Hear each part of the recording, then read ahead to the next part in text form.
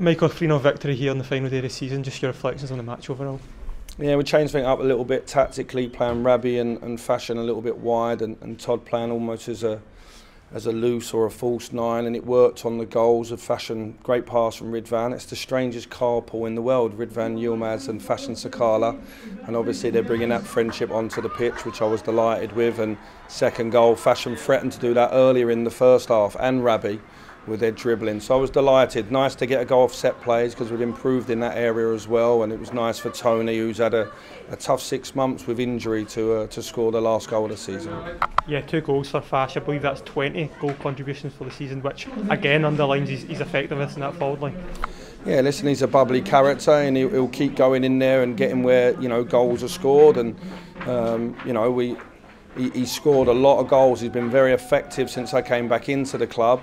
He's had a couple of misses as well that he want to improve on, but he keeps getting in there with the same enthusiasm. So well done to him. Yeah, and a third clean sheet in the post-split fixtures as well, which again bodes well going into next season as well.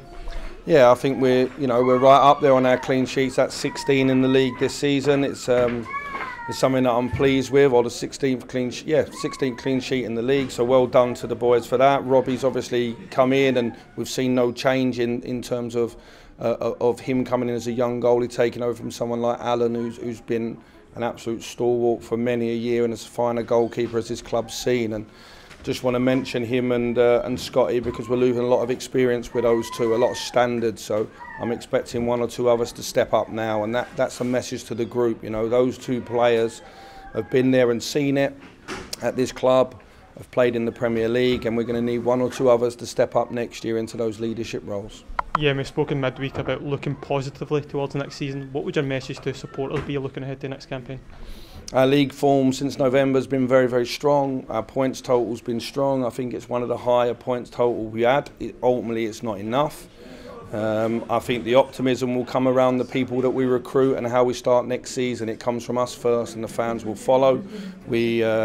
As again today, their support has been absolutely outstanding for these players. It's been unwavering, and that's a big thank you for us to them as well.